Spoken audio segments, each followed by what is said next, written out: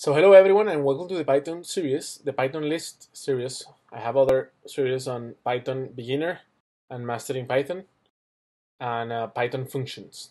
But this one in particular is going to focus on lists. So we're going to map a list, we're going to filter it, we're going to loop it, we're going to use tuples a little bit, we're going to be using matrices, that is basically a two-dimensional list, we're going to be merging list, and we're going to use all of these things combined with conditionals and functions to try to accomplish particular things that you normally need with lists.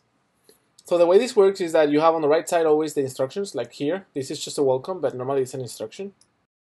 On the middle you have the command line or the console or the terminal.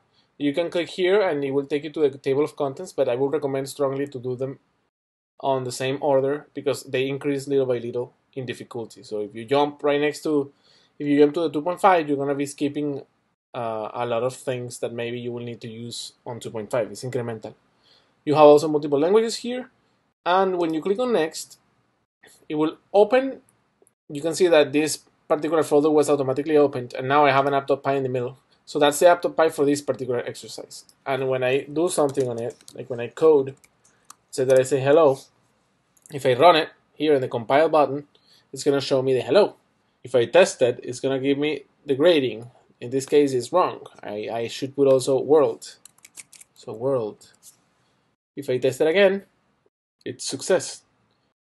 And then the idea is that you read the instructions, you add some code, and then you can compile, test, or you can reset to the original state of the exercise, or you're going to see an additional button here that is not right now, that is for watching the video, because I'm recording the video so you don't see it, the button right there.